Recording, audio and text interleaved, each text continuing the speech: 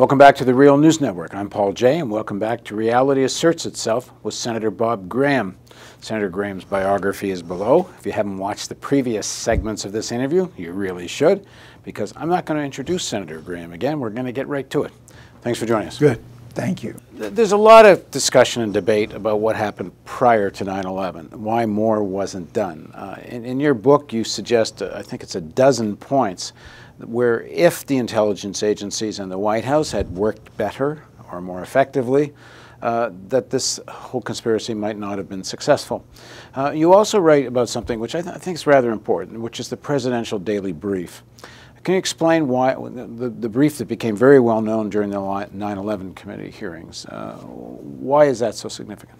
During August of 2001, the president was doing what is standard for presidents and was for him to take a vacation, in this case to his farm in Texas.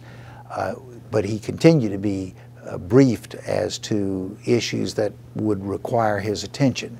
And in one of those briefings, it's called the Presidential Daily Brief, he was told that intelligence was sensing that there was something serious occurring which could have dramatically adverse effects against the United States, and that they thought that it could involve the use of airplanes in some The title of the brief is Bin Laden Plans to Attack the United States. Yes. So it was a fairly stark and specific call. The president, from all evidence, basically ignored that warning, and no steps were taken to try to dig deeper or to disrupt the plot that the intelligence agency... And Condoleezza Rice sees the same memo and apparently also briefing, and apparently also does nothing. And you make in your book, you lay out several things they could have done, for example. Well, they could have asked the intelligence agencies, we're very concerned about this, let's make this the absolute #1 priority for the next period. They could have alerted the Federal Aviation Agency that we have these suggestions that aviation may be used in an attack against the United States. Upgrade your security standards.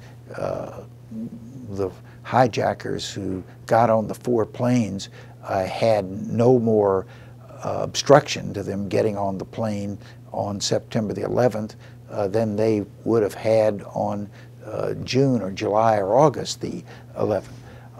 They could have alerted the military that it may be necessary to scramble aircraft to intercept commercial planes that we have reason are being used for a terrorist attack. Those were some of the examples of what might have been done had this been taken seriously. Now, at the 9/11 hearings, Condoleezza Rice is asked about this presidential briefing, and she says, we didn't think it had anything to do with anything specific. It seemed to be just some general thing that we already knew, that bin Laden had some plans to attack the United States, and we didn't consider it all that significant.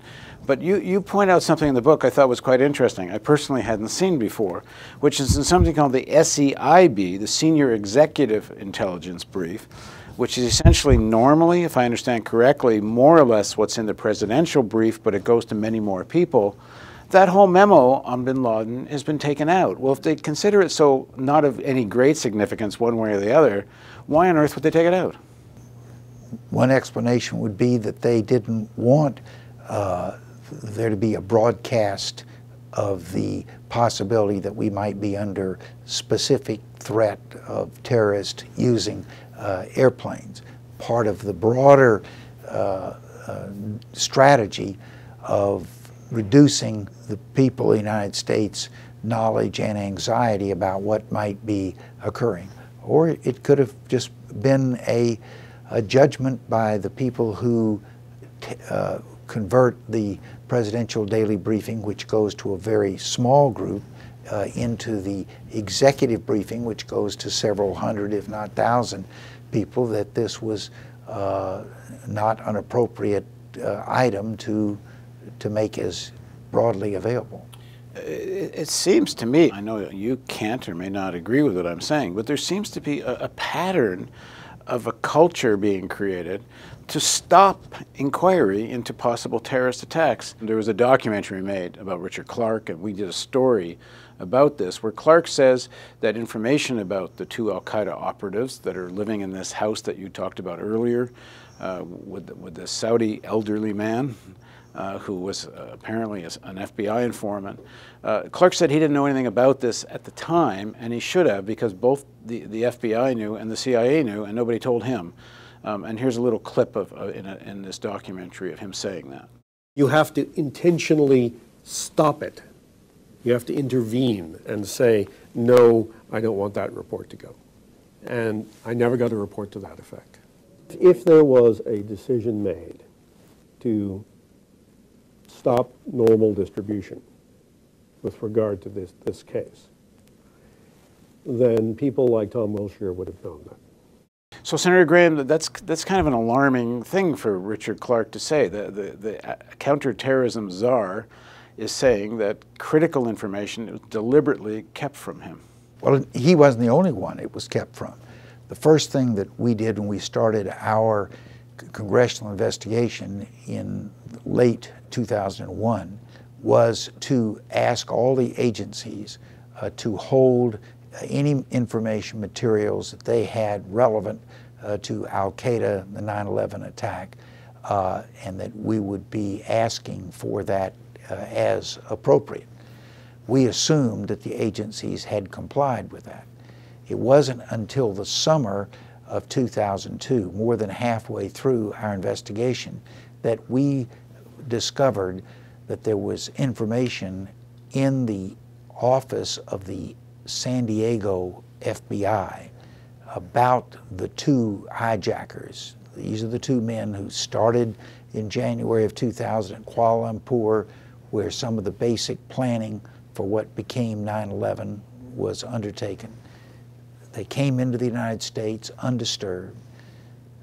Approximately a week later, they have a meeting at which it just happens that they are sitting in a restaurant close enough to hear each other talk with a Saudi agent who has been dispatched to that restaurant by a Saudi consular official who is in the Consul of Saudi Arabia in Los Angeles. He, the Saudi agent, overhearing these men speaking Arabic in a Saudi accent, sits with them, gauges them, and then invites them to come to San Diego. Now, the FBI says all of that is just coincidence, that it just happened that out of the over 100 Middle Eastern restaurants in Los Angeles, they both ended up on the same day, the same hour, the same section of the restaurant. I find that to be incredible. And these two men end up accepting the offer to come to San Diego, and that's where they begin the process of preparing for 9/11. We know now that the NSA has been listening to a lot of conversations for many years. I guess what's new with the Snowden revelations is how much they've been listening to Americans' conversations. But I think it's pretty well known that NSA has been listening to foreign conversations for a long time.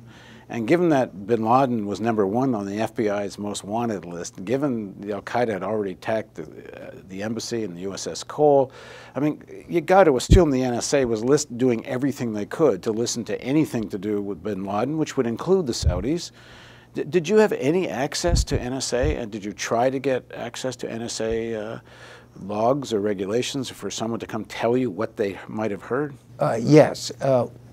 What we found out was that immediately after the two bombings in Africa, there was a person who'd been involved and had survived who was interrogated, and he tipped off the CIA that there was a listening station in Yemen which was sort of the hub of communications for the Al-Qaeda network. We immediately started listening to that station. That's how we found out that there was this meeting of terrorists in Kuala Lumpur. This is how we found out that the Al-Qaeda was going to attack a U.S. naval ship in the port of Aden.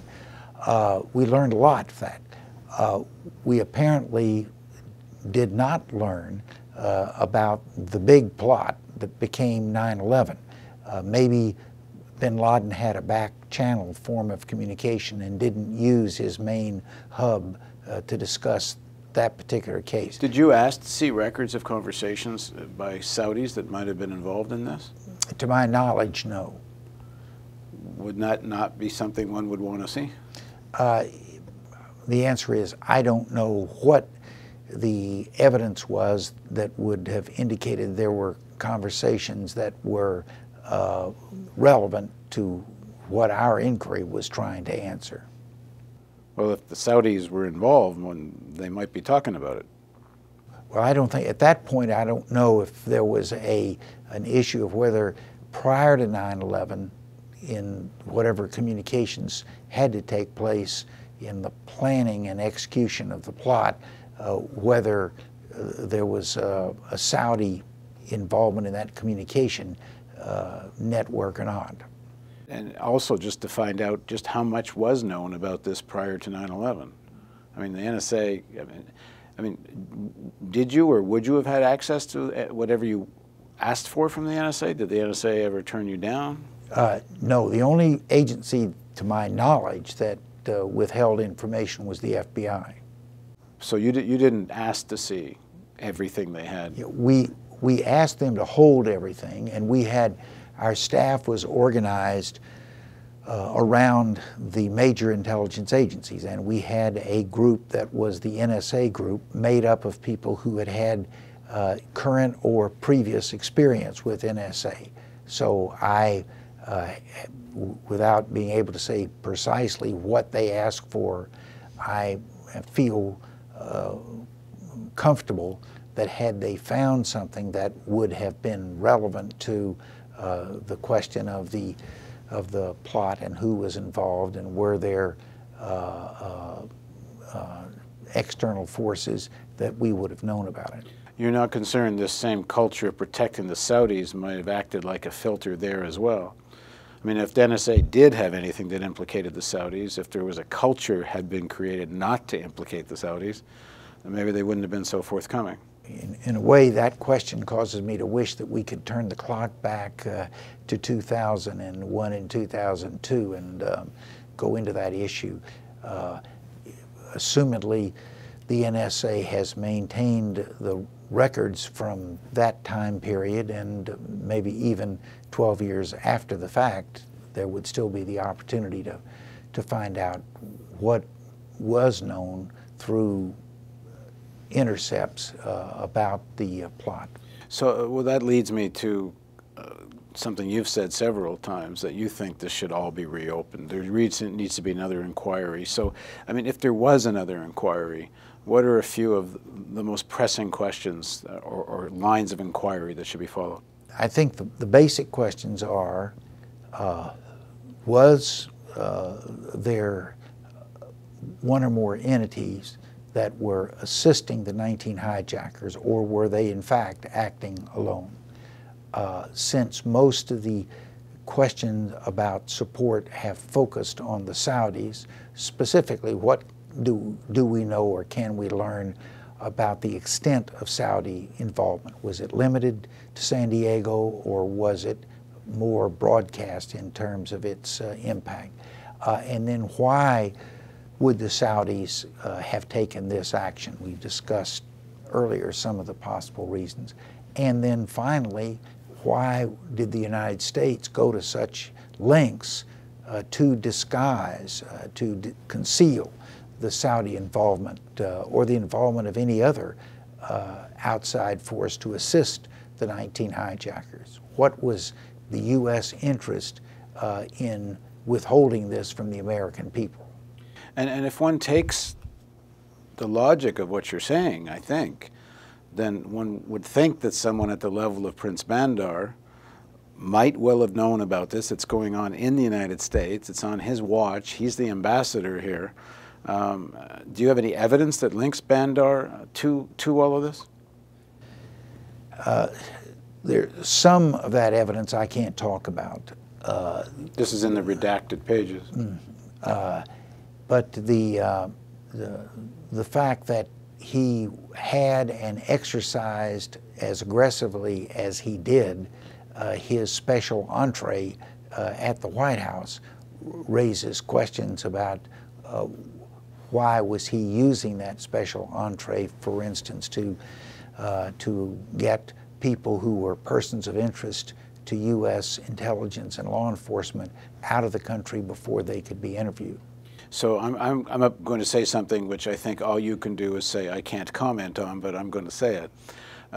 If you're right, and I'm going to take what you said even a little further, which if you are right that Bandar knew this was going on, then he's sitting meeting with his friend, President Bush, regularly in the days leading up to 9/11, and either not saying anything or somehow does. I mean, I know there's a lot of theory and I think a lot of evidence that would at least require an inquiry, that there's a deliberate intent not to know. It's not just it's not just incompetency. And I mean, to believe that it's just incompetency, then you have to think it's like the Keystone Cops of intelligence agencies. They're just tripping all over each other. Yeah, but that seems hard to believe. Well, and also the fact that it was so pervasive that virtually all of the agencies of the federal government were moving in the same direction, from a customs agent at an airport in Orlando who was chastised when he denied entry in the United States to a Saudi, to the President of the United States authorizing large numbers of Saudis to leave the country, possibly denying us forever important insights and information on what happened.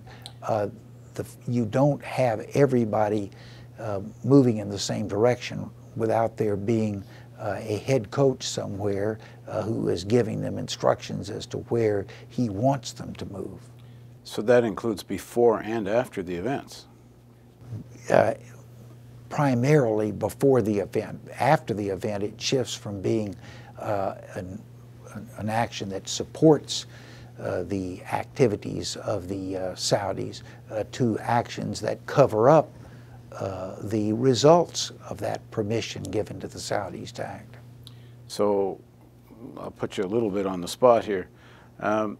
Would it be, in this new commission that we hope comes, would it be a legitimate line of inquiry into whether President Bush and/or Vice President Cheney knew something might be coming and didn't do anything about it? In fact, may have actually taken action in the sense of creating a culture of not wanting to know? Well, by giving this answer, inferring that I believe that they did in fact have reason to believe that this attack was about to occur and made a conscious decision to suppress that information. If there were any evidence, and to my knowledge there is none, of course that would be a line of inquiry that would be central to answering the question of what was the Saudis' role and why did the United States cover it up. Thanks very much for joining us, Senator Graham. Thank you. I appreciate the opportunity to talk about some issues that, although it's been more than a decade ago when this horrific event occurred, I think have real consequences to U.S. actions today. There is so much detail to all of this, and particularly a lot of detail in Senator Graham's book. So I urge you to get the book. It's Intelligence Matters. And you'll see a lot of the things we couldn't explore in this interview in the book. Thanks very much for joining us on Reality Asserts Itself on the Real News Network.